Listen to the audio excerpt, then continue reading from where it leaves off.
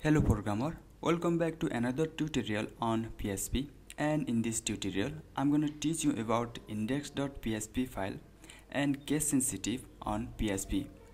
So first I'm going to write this is my index file, then go to file, click save as, then save as index.php in a tutorial folder. Now when we refresh the page, we got this is index file, but if you look at the URL section, we are only accessing the tutorial folder but not our index file. Now let's see how we got this. When we are accessing a web page and if there is an index.php file, then that index file become a default page for that web page. And as you know, here tutorial folder contain index file. So while accessing a tutorial folder, index file open as a default page. But we can also access index file directly. And here we got. And we can also access test.php file.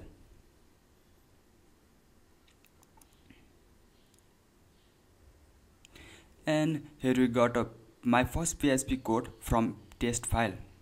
And because index file is a default page, so that we can put our home page of website in an index file. Now let's talk about case sensitive in PHP.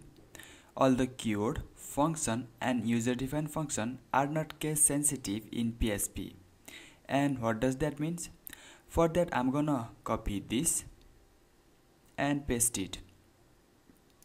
Now I'm gonna make a little bit change here.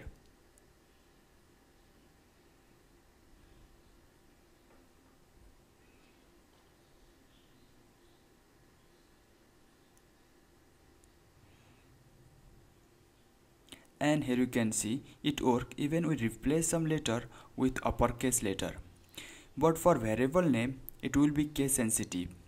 So first we declare a variable with a $sign.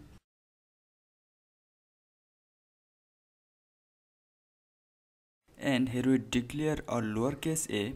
Now let's see what we got if I try to access uppercase a. Save this, and here we got some error. So that for a variable we have to use exact same name as we declare.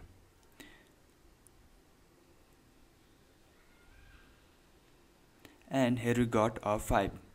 And once again, variable name are case sensitive, but keyword, function and user defined function are not case sensitive. And this much for this tutorial. Subscribe to my channel and hit the bell icon.